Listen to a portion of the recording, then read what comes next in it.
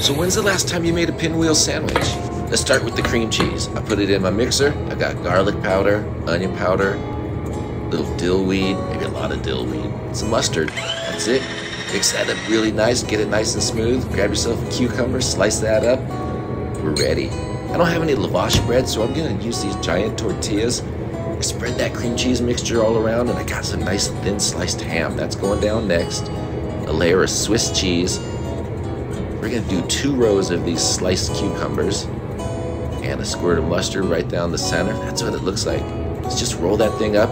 You're gonna wanna press in all the edges and the center. Keep this thing nice and tight. We're gonna wrap that up and let it set for a couple hours. When we're ready, we open it up. Let's slice it up. It's that simple. Look at that. Just get in there and enjoy. Cut it up, serve it. What a treat. Thanks for watching. Cheers, everyone.